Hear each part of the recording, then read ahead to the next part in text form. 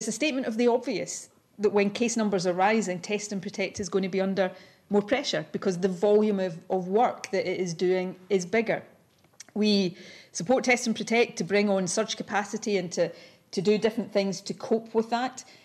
But we can't take away completely the pressure of having between 3,000 and 4,000 cases being reported every day, because that is 3,000 to 4,000 cases that all have to be contact traced and all of the follow-up work done there. So we'll continue to support Test and Protect to work well. They are doing a fantastic job, and I understand when people are under pressure it affects morale, but please know how important a job you're doing if you work in Test and Protect and how appreciated you are for doing it.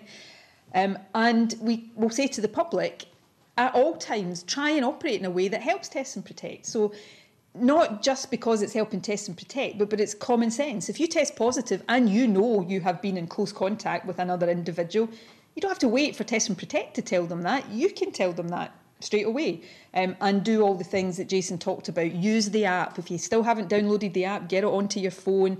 Use all of the ways in which Test and Protect try to make what they do more efficient.